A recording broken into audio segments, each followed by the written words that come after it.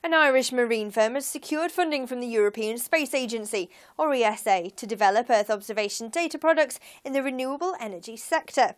Ireland's Minister for Communications, Energy and Natural Resource, Pat Rabbitte, has recently announced that a large funding package will be coming to Dublin as part of ESA's efforts to use galactic technology to monitor climate change.